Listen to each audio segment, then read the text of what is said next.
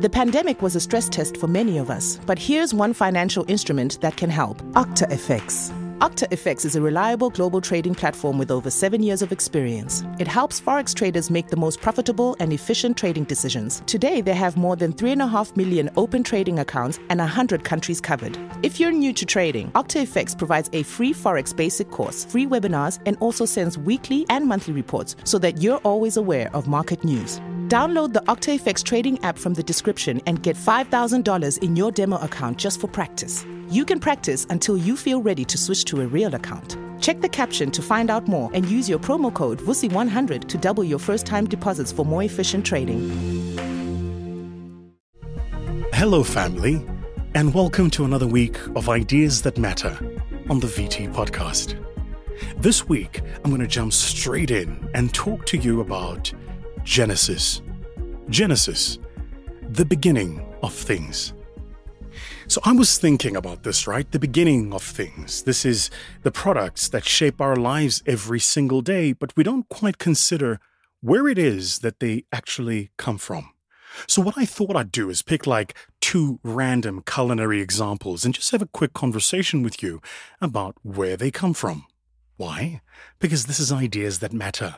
We like sharing information that is freely available but not ubiquitously distributed so that you get new thoughts, new concepts, and new ways of seeing old things.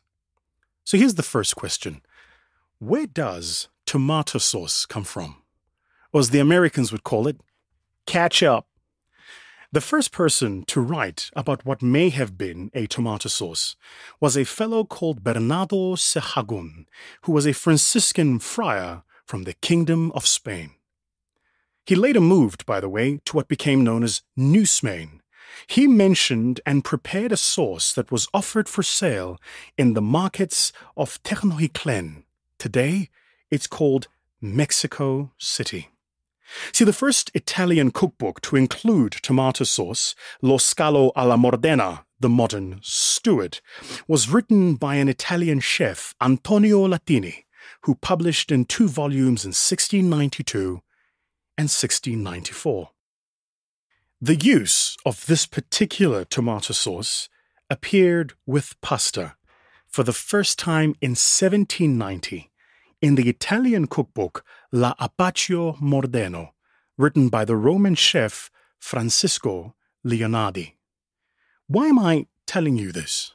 Well, because it's been widely debated about whether or not tomato sauce or ketchup is actually a part of a dish or a condiment.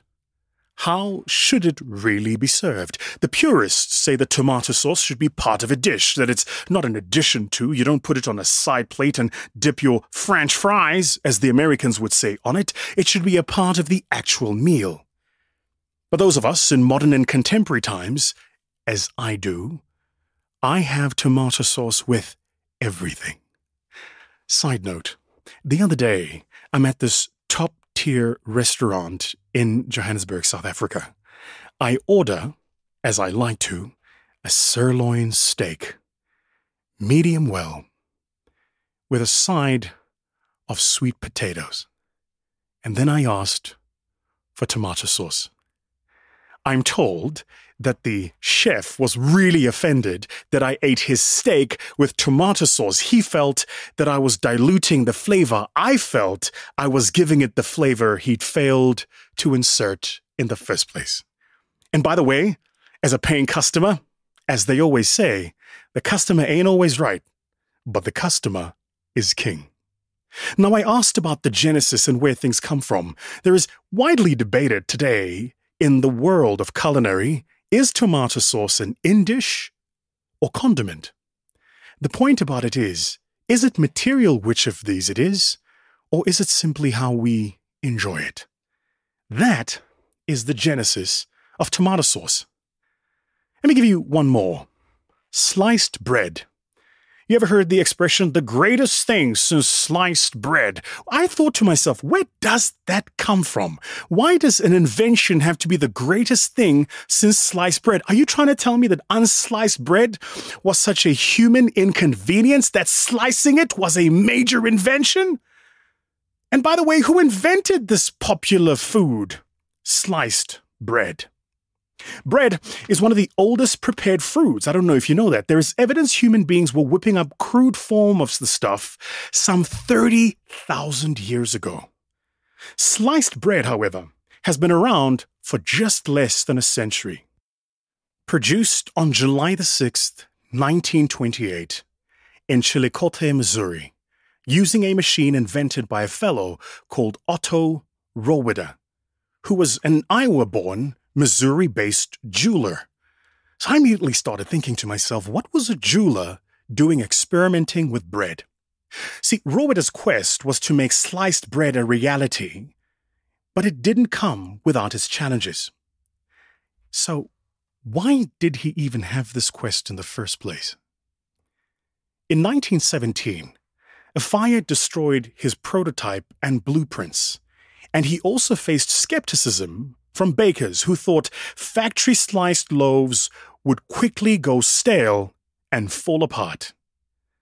See, anytime you want to do something new, shift the way people do things, innovate the way things are done. And I want you to remember this and listen to this intently.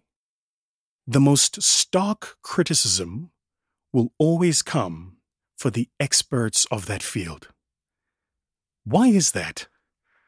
Why would Buzz Aldrin tell Elon Musk that he shouldn't be doing SpaceX and trying to commercialize it? The reason is quite simple. Experts are experts in the old thing. They're so good at it, so invested in it, that they can't see it for what it can be.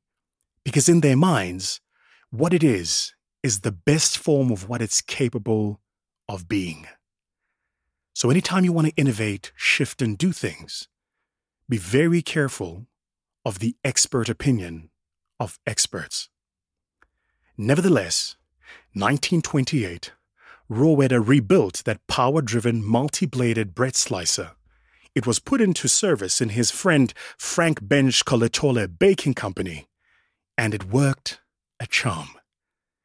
Today, you enjoy sliced bread because of the vision, foresight, and relentless pursuit of Mr. Rohwedder in 1928.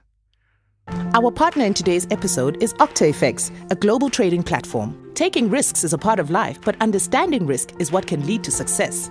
That's why OctaFX believes you should know the basics of risk management. Because there's a lot of misinformation out there, people need to be guided by reliable sources. They need to understand who they can trust. To combat this, OctaFX consistently conducts webinars, sends letters with important news, reports, and also offers a free course. By downloading the OctaFX trading app, you can also open a demo account and get $5,000 to practice to understand which strategy suits you and how you feel about the market. And you can practice until you're sure you can move on to a real account. Check out the caption to learn more. And now back to Vusi's podcast, Ideas That Matter. So here's what I'd like you to consider, just based on this episode. Before you consider anything sacrosanct, consider the genesis of that thing. Sometimes where things started is not where things were destined to be. Which then brings me to the second point. The beginning of things is not necessarily aligned to the evolution of those things. One of my own core belief systems is that as a generation, our task is to disappoint or be disappointed by our heroes. Is to look at the things that our heroes have done and take them as a given, assume we can do better, be disappointed in their efforts, and push even beyond the boundaries of what they thought was possible. Third, and finally, and this is quite the conspiratorial thought, who decides how the story of the beginning of things is told? If we agree that history is a perspective, and all perspectives are human, then we must agree that by their very design, perspectives, ergo history, is bias. So sometimes the way we are taught about the genesis of things is not necessarily its true genesis. It's the genesis that suits the narrative of the day. In your own space, What are the things that are taken as given? When I started working as a professional public speaker, I was told that I had to have one keynote that I wrote with the same content, same jokes every single time. And I thought to myself, but that's redundant. Why would different clients pay me to hear the same message? I want to develop a system, model, and methodology that allows me to deliver my content the way I want to deliver my content. It allows me to adjust to the questions, needs, and wants of each and every customer. It allows me to be agile and responsive. I'm willing to invest in it, but that's my process. One of the reasons I'm now in the top 12 speakers in the world is quite simply because that's been my process.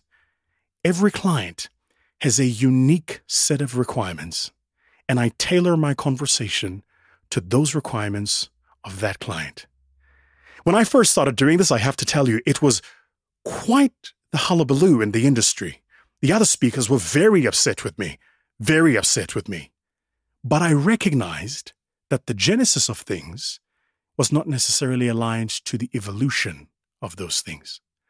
To the entrepreneurs watching this question, there is a massive conversation to be had about the genesis of venture capital and how it's being applied in many of the developing nations and economies in the world. But one thing stands true, and that's simply ask yourself this question. What is the genesis of the things that affect your life every day? Is that the true story or the story that suits the narrative of the day? And how do you shift and push beyond the bounds of what is believed to be possible? That, my dear friends, that's our podcast for this week. Coming in hot and heavy from our studios in Johannesburg, South Africa. I want to say thank you so much to listening to this. Please remember to send us your comments, your thoughts. Subscribe to this if you'd like to. Please subscribe. We need subscribers. They're very important for the rating of the podcast. Please subscribe. And finally, if you can send voice notes that give us a sense of what you're enjoying and what you'd like to hear, we'd love to hear from you. From me, Vusi Thembekwayo, and the team here at Sound and Sounds. Have an amazing week. Jumbo. Hey Vusi, this is Monique. I'm Cameroonian, but currently in Abuja, Nigeria, and I've been working in Nigeria since last year. It was another amazing episode on the podcast. I loved everything about the podcast. I learned a lot. I personally discovered you last year, and I took a whole week and I watched every video on YouTube. I've learned so much. I implemented all the advice, and I've seen tremendous results. I cannot wait for the next episode of the podcast.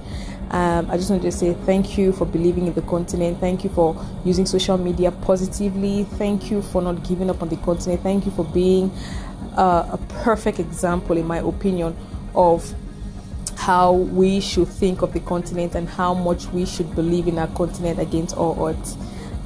Just keep doing what you're doing, and I'm rooting for you. This podcast was proudly brought to you by My Growth Fund in partnership with Sound and Sounds Media. To have your podcast recorded, send an email to info@soundandsounds.co.za. That's info@soundandssounds.co.za.